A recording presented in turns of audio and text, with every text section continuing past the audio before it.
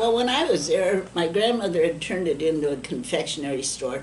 We had a little bit of groceries, but it was more ice cream. There was the big kind of ice cream cooler. I made a lot of ice cream cones, sometimes double dips if they had more money than the dime it was going to cost them for ice cream. One whole side of the store was magazines. So I did a lot of Everyday Valley News would come and I'd put out new magazines and take out the old ones. And I suppose that's why I'm a reader to this day. I love to read.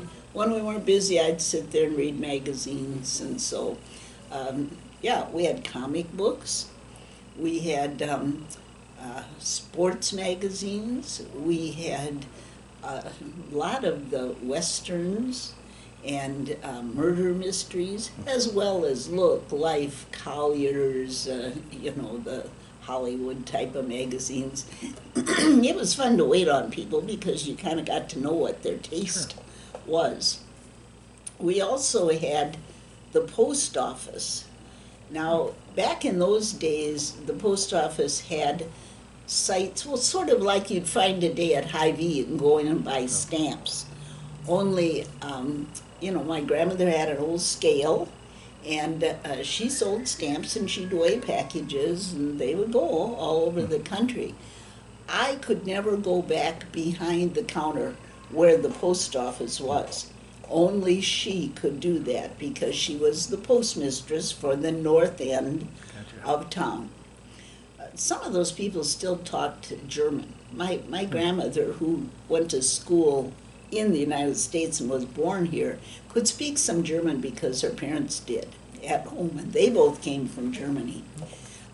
So if she wanted to say something and didn't want me to know it to somebody, I'd occasionally hear her speak German. And one of her friends was Bill Pay, Ben Pay's son, and he would come in.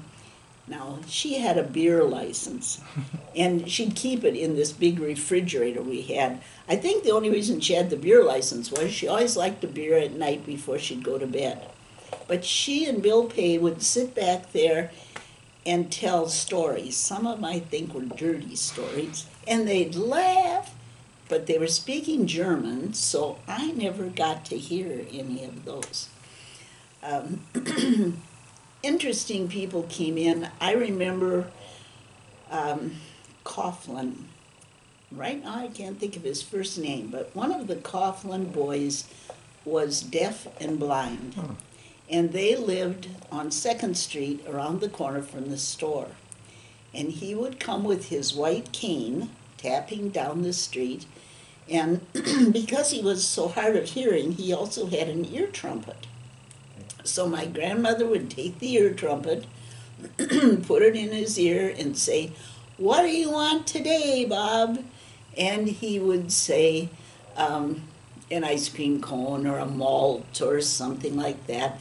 And we'd make it up, and he'd sit there at the little counter, and then he'd tap his way back home again. I never knew, when I knew him, that later on I would be working for the Society for the Blind. And of course, things were much more advanced 20 years later than they were when I was working in the store. Other people that lived on that end of town were the Bierbauers, and my grandmother pointed out where their original house was, just on North Front. Across the street, Weggy's Candy Company was in the building. I think it's the Eagles now. But there were windows in the front, and I could cross the street and go over there and watch the women in the windows dipping the chocolates and setting them aside and dipping the chocolates. It was all hand done. Later on, that was, I think it was the Crown Bottling Company. Okay.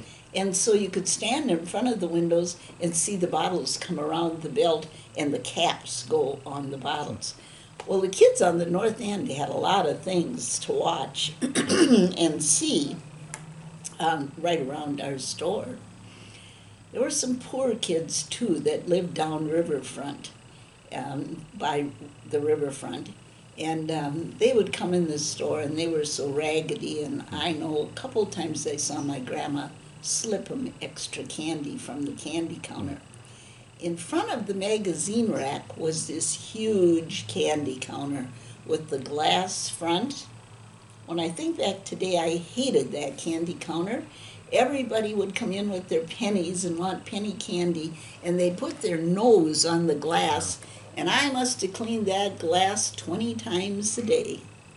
But the candy was really a lot for a penny or two, and so it was fun to wait on the kids that would come in. I mentioned where the riverfront park is today. I nearly got hysterical with laughter when I heard that was going to be a park, because early on in Mankato, that was the dump. And my dad used to go down there with his rifle when he was young and shoot the rats in the park. And now it's very nice. Mm-hmm. It's Riverfront Park. He would have laughed too if he ever thought that was going to be a city park. Well, let's see. What else would you like to know? I think one thing, if you're at the corner of Rock and Front, stand in front of our old building and look down the street. The stores all line up in a row, and then our old store that was in our family 113 years juts out because it was the first one there and the street was narrower. Oh. And so as they gradually widened out the street, if you look at that corner, you can hardly walk around the building because it's, it's been there a long time.